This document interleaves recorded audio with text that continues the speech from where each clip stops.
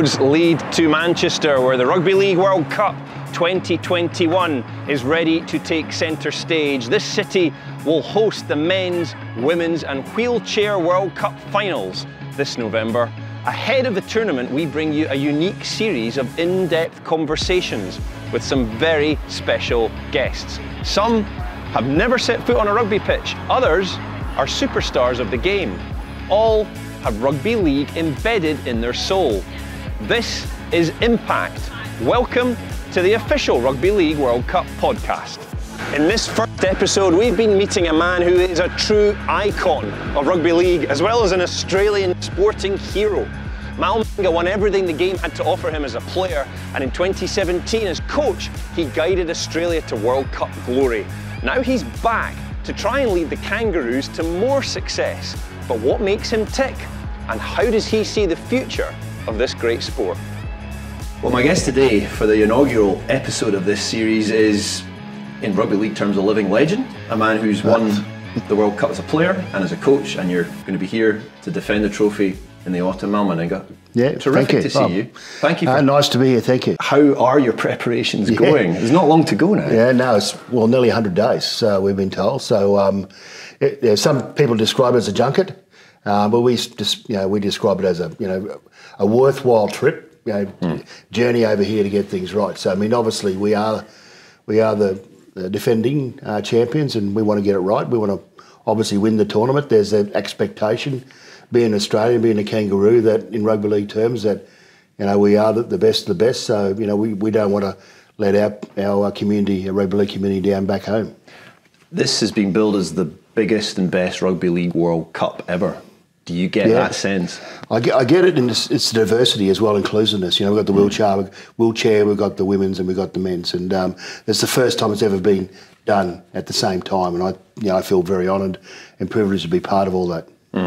The Rugby League World Cup has been around since the 1950s, but it has had a very mixed history. Let me take you back to when you were a young man growing up in Queensland. How aware were you of the World Cup of Rugby League, and was it as big a deal perhaps as it is now? No, well, when I grew up, it was Kangaroo tours, and that was sort of the universal goal that most rugby league kids growing up wanted to aspire to. So I mean, playing for your state obviously was important, but the pinnacle was to play for the Kangaroos on a Kangaroo tour, particularly to the UK. And we would come over here for 10 to 12 weeks, playing against club sides and the national squad, and then we go over and play in France on the way home. So that was sort of the pinnacle. Well, there was no real focus on World Cups, and it hasn't happened because it's never been cyclic. And we just we played the first test or the last test of a series, and that goes towards World Cup points, and then that gets added over a period of 4 or 5 years, and then we play a World Cup against whoever comes 1 and 2. So Kangaroo tours was big, and then obviously the English Super League started, and that sort of coincided with our window in summer over here. Kangaroo tours disappeared. Now we've got this international window at the end of the year, and the World Cup's become a major focus. So it's I'm really looking forward to. We won in 2017. Seems like yesterday. We've had a whole heap of global things happening, with COVID and things like that, and it's just great that we've got the national program back in the forefront of everyone's thinking. Yeah, absolutely. We're going to ask every interviewee about their earliest memory of rugby league. Now, your father played rugby league. Yeah. Can you recall, though, a moment when you realised you were hooked and then you maybe wanted to follow in his footsteps? I carried my dad's football bag at 10 months old into the dressing rooms, So you were breathing it. I grew up a sandboy. I grew up, a mascot. Collecting bottles around the fence of the local footy game, and trying to make 5 cents or something for the day. It's just things like that. Vast memories of Dad playing, and obviously Mum being a great supporter. She was the typical rugby league wife and mother. Works in the canteens, grabs all the kids' jerseys, washes them, put them on the line, all that sort of stuff. So mine was a typical upbringing in rugby league, and I can't remember if how I got the passion, but I just grew up in it. It was innate in me. It's something that I've always been involved with, and again, like I said before, I'm very privileged to be still involved. Into my 60s. So it's been a passion and a love of mine for many, many years. You were playing as a young man, but you also had a career in the police as well. When did you realise that rugby league could be a career? Well, it wasn't really, because when I played, you always had a job. Even at the back end of my career, I always worked. So I still made a living out of the game, but in conjunction with work. So policeman. I always wanted to be a policeman when I was a young kid. Even though I was playing rugby league was a passion and a hobby where being a policeman was work. For me, and a passion too. Growing up. Always wanted to be a policeman. I don't know why, but I always did. But then I came over here and played for St Helens in the 84-85 season, and just seen, how a one-team town was highly respected, followed, supported, and I felt that I needed that sense, and you had to go down and play in the Sydney competition in those years. So I'm talking, late 70s and early 80s, where you had to prove yourself, as a rugby league player. So it wasn't until I come here that I felt that I should go down there and prove myself in what we call in Australia the big smoke. Did you get a sense coming here and playing for St Helens that this sport was a living, breathing part of the community? Exactly, that's it. And I did a bit of research, obviously, with the Canberra Raiders, and they're sort of on the up. There was a great rugby league breeding ground around there. You got great development programs. Had really good support, and they had this talent pool coming through as well at the same time. But just being involved in that St Helens community, the amount of support you had, particularly if you're winning, of course, but the amount of support you had, you just didn't want to let that community down. Every time you put on a St Helens jersey, it's enriched with so much history, because rugby league started way before it did in Australia here, so it's where it all started, rugby league, where someone made a choice that you had to get compensated for playing sport, and we're very thankful for that. But for me to go back after experiencing that one team town and how much it meant to everyone, I went on the look for that, and that's why I went to Canberra, and it didn't disappoint me. And did you try and incorporate some of that feeling that you'd had here into your time at Canberra, and did you try and drive the town behind the team? Yeah, well, exactly. It's as individuals, we're profiled. We're in a community that we play at the elite level in sport, in rugby league. So you want to be your best, and you want to do your best, and you do it for a number of reasons. Obviously, you do it for yourself. You want to be the best person and player you can be, and obviously for your mates. But then it's the rugby league community that sort of binds it all. So when we did win it in '89, it's often said that that's when Canberra grew a soul. Because all of a sudden the whole community in Canberra's a transient community. So you get people coming from all walks of life, all parts of Australia and the world. And because of the success of the Raiders at that time, that community just come together. I remember when we won the grand final, 300,000 people there at the time, 100,000 people streaming the side of the roadway, just celebrating success with us. It was just an extraordinary place to be at that particular time. And like I said, it's bigger than just playing footy. It's about community. It's about the spirit and not letting people down. And if someone does get hurt, or you help pick them up, and that's what I derived out of playing sport in general, is that it's bigger than just running on the field on a Sunday afternoon and playing 80 minutes of rugby league. It's the all week. It's how you contribute to community. By that time, you were a regular for your country. Can you remember the first time that you were picked for Australia and what it meant to you?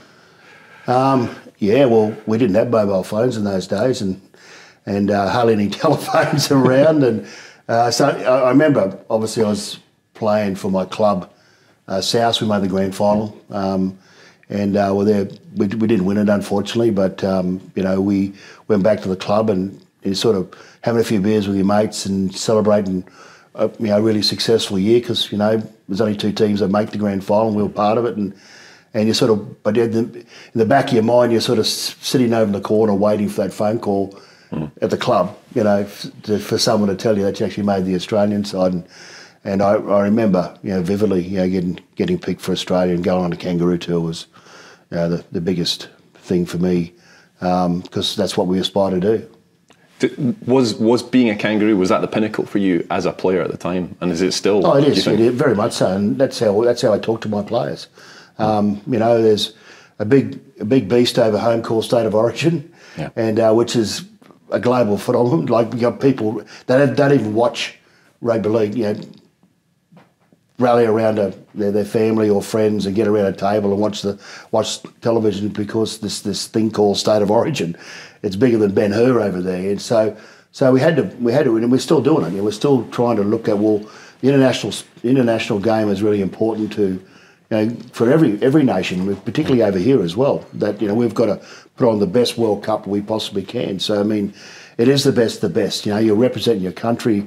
There's no prouder moment than putting on your country colours and being successful. Doing your utmost to instill that pride and when you go back home that they're proud of what you've done and achieved. I think there's no better feeling than that than people you don't know. Sit in front of a TV, wanting to do well. And as you said at the time, the Kangaroo tours were the ultimate. But then the World Cup came around in '88. And you got ruled out of the final with a broken arm. Yeah. Was the World Cup becoming a bit more of a thing at that point? Were you disappointed to miss the final? Oh, absolutely. You want to play every game you can play. So I'm a terrible watcher. I want to be involved. You do. You want to. If you're good enough, you feel you're good enough, you're confident enough. You want to be part of the team. It does. It hurts. It hurts watching. It hurts your comrades, your teammates do really well, and you're not part of that. Because you want to contribute. You want to make a difference when you put a jersey on and get run onto a field of sport, So, it hurt a bit, but it makes you want to work harder though too, So you come back off that, you do everything you possibly can because you miss it, and which I did. So, work harder than you ever had. Got yourself prepared the best way you can, and you get back into the team.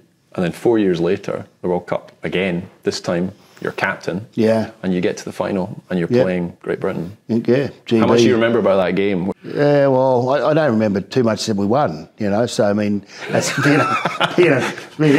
team you're the victor. What I remember is in '92 when I was playing for the Raiders, we didn't even make the finals. So I put on about 2 stone. Coming into the World Cup. No, it wasn't 2 stone, but I put on a few pounds and just trying to get myself fit and ready to play in the World Cup, final at Wembley. So that was my task. I didn't want to let the nation down. I know I was the captain, and I let myself go at the back end of the season, which wasn't the right thing to do. But I thought we played okay. We did enough to win the World Cup, much to the dismay of the English supporters. Do you remember the Steve Renouf's try and the final moments of that game? It was so tense, wasn't it? It was. It was great. That's why you play footy. You dream about making a difference at the end of games. When you prepare for a game in anything, sport in life, you prepare yourself the worst. There's this scenario where it's 79th and 30th second where you're going to do something special that's going to win you the game. It could be a goal kick, it could be a try, it could be a run, it could be a special tackle. That's what you prepare yourself for. So it's when it doesn't happen like that, sometimes you get let down. So you live for those moments when a moment makes a difference in a game, and in those moments you want to be on your side. So in that particular game, Stephen Renouf, I think Kevy Wallace was involved in that movement. He come off the bench, made a difference, passed to Steve, and Steve's in the corner, So I remember kicking the goal from the sideline, So it's those moments you live for. And to be the captain of your country, to lift the trophy, that's the top, isn't it? It is, very much so. Was there a point where you're thinking, do you know what, I don't need to do anything else after that? No, I want to do it again. Yeah. Because that's you get a bug. You get this, you get this thing about winning. You just love winning. You know, it becomes a habit, and so does losing. You know, at times. So we always get told that by our coaches. So winning becomes a habit. So it gets infectious, and you know, when you're winning all the time, your confidence is up. You know, you feel like you can do anything in a game, and when you hold that trophy up, it makes it all worthwhile. But what's next? You know, what's next? What do I do next? You know, so that's the way I've always looked at achievement. You know, you got to celebrate, of course. You know, we celebrated it well. It allows you to come off that ledge. You know, and then you get back, start preparing for your next challenge. So how then did it compare, if you can, to coaching the team and lifting the trophy as the head coach? Yeah, it's in 2017. How did it compare being the captain to being the head coach? It's a totally different outlook. The way I look at it, you know, it's about the players. It's not about me. It's not about the people around me, staff-wise. It's about the players. And I have a saying that you don't have to prove how smart you are as a coach. You've got to prove how much you care about the players. And it's them that put the effort in. You provide the environment, and you provide the tools for them to be successful. But you know, at the end of the day, they go out on the field, they play, they put the effort in. They're making those special moments special. You know, they're the ones that put the effort in. So they deserve the accolades. They should be put, you know, forefront of anything we achieve as a collective, as a team. It is a team, but the players are really important. Let's wheel it forward to this year's World Cup. It's going ahead after a year's delay. Yeah. How did you feel when you heard about the postponement last year? And I guess, how have you managed to deal with that year's delay as a coach? I fully understood it, you know. So, and talking to the players, I mean, and even over in Australia, we all wanted the World Cup to go going last year. But there was just a time and place where, you know, the sensibility prevailed, and I felt that it was the right decision. And it wasn't because of the physical, it's all around their mental health. You know, actually it's been locked away. There's a lot of restrictions and constraints on all players globally, you know, in our sport. And it wasn't just the players, it was their families. The families were locked away. They were sort of under the same constraints as well. So they were starting to feel it, you know. So from a mental health point of view, I think it was the right decision. And lo and behold, nearly 12 months later, everyone's feeling better about it. Everyone's looking forward to it. You just would have seen recently the Pacific Cups played over in Australia, how much people are looking forward to the international game. So, yeah, there's a real yearning at the moment, and that's why, again, you know, we want to come over here and we want to provide the best experience for the fans. Yeah, it's really whetted the appetite, I guess, this year's delay. When you look at the importance of this tournament to the global game of rugby league, the international game, but also the growth of the game, how important do you think it's going to be this 6 weeks in October, November? It's a chance to reboot the international game, and with so much inclusiveness and diversity in what we're doing, you know, again, around the wheelchair, the women and the men, it's the perfect timing to do that, you know. So everyone's on board, the players are on board. When we get over here, we all want to do well. So I'm really excited by it all. And again, I talk to the players how excited they are about coming over, you know. So we haven't been anywhere for 3 years. And my team, I think most of them hadn't even toured before. You know, most of them would have been around Australia and through the Pacific. That's it. They wouldn't have experienced England and the north of England with how much support they'll get for rugby, you know, them playing rugby league, and how identifiable they will be. You know, that's what I think I mentioned the other day around you know, rugby league was a vehicle and had huge social impact. Certainly in Australia and in the rugby league world, because they were the only sport that kept going. You know, we made, our executive made some really tough decisions, and we kept it on TV where people at home were watching, and I think we grew our audience, our rugby league audience, and they said, well, what's this game? You know, this is not a bad game. We might watch a bit more of this. I think just through that time. So the timing's perfect now. So we've got a great audience watching our great game. And if we can put on a great spectacle, you know, through the World Cup, all teams, and the spirit that, you know, I've as a player and as a coach, the spirit that emanates out of World Cups is fantastic. You know, it's like a festival. It's a festival of rugby league. So it's a really important tournament for us as passionate rugby league people. The year that you played in, there were some global superstars in the game. It could be said that maybe those superstars aren't prominent at the moment. Is this tournament the chance where people can explode onto the world stage and transcend the sport? Yeah, well, we hope so. You know, if it doesn't happen now, I think it's a start again. Like I said, it's a chance to reboot our the international game of, you know, and give it a higher profile. And if you create a lot of interest and create a bit of momentum, we've got some of the greatest athletes on earth. Honestly, you know, well-rounded athletes that, you know, are good at most things, you know. So, it's you know, I'm really excited about being involved. You mentioned the diversity and inclusion element to this World Cup with the women's tournament, the wheelchair competition and the men's all taking place at the same time, equal prize money. Yeah. From an Australian perspective, how aligned are the three teams and how much dialogue have you had with the women's team, the wheelchair team? Yeah. A lot. That's one of the reasons we're over here. We're actually looking at facilities for them and going to pass back information to them. We've been aligned with the women's, the Kangaroos for the last 5 years, you know, because when I took on, our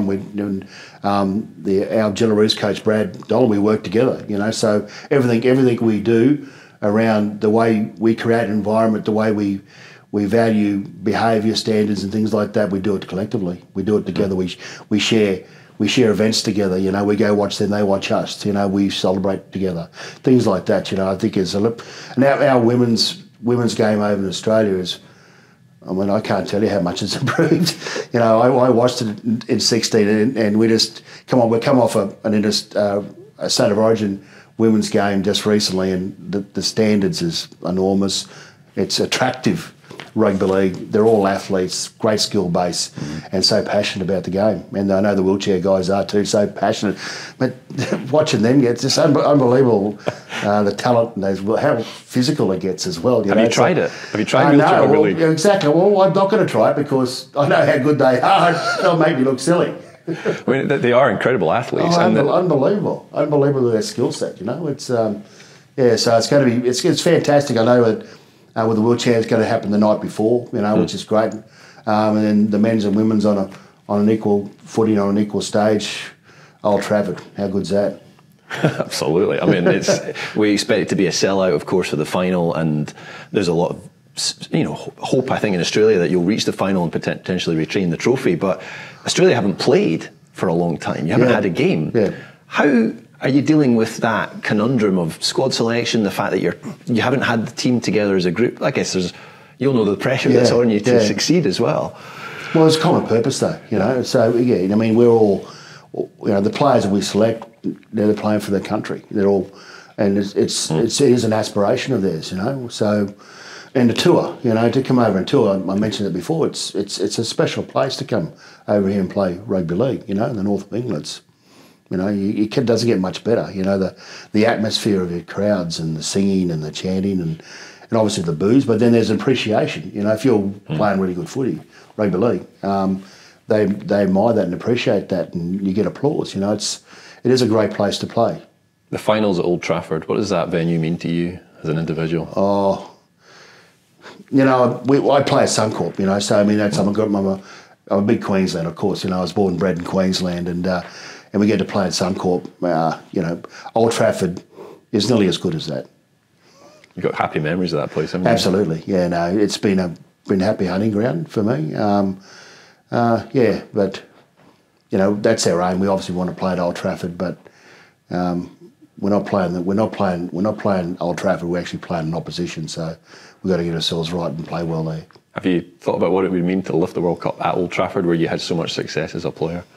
Again, as a coach, I want to see my captain raise it. You know, to me, it's part of all the good work we do behind the scenes and how we lead our preparation, our team. You know, and how well they play. I think that's the ultimate for us, and we get to celebrate that and help them.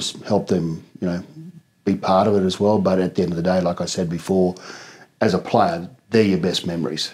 Who do you think will be your biggest threat to lifting that trophy again? Oh, I think the usual suspects, you know, New Zealand and England. Tonga's starting to make enormous, inroads into the international space. I believe Samoa's, if they get their act together, they're dangerous. So I would imagine out of those, Fiji's made the last couple of semi-finals in the World Cup. So they're starting to make some huge inroads. You've got them in your first game. Yeah, and Scotland, of course. Yeah, we've got Scotland, and we've got Italy as well. So, it's a good group.